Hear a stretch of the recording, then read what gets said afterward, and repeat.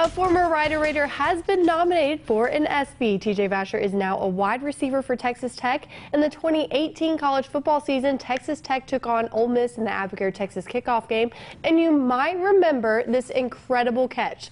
On third down, McClain Carter sends a long ball down the sideline with a man on him. TJ Vasher reaches out and snags the ball from behind him for an amazing one-handed catch. And it doesn't matter how many times you watch this, it just keeps getting more impressive. It looks like Odell Beckham Jr., something that he would do. Vasher's catch has been nominated for the Best Play ESPY. You can vote for TJ Vasher on ESPN.com. So go online and support this Texoma talent. The ESPYs will air live from Los Angeles on July 10th. And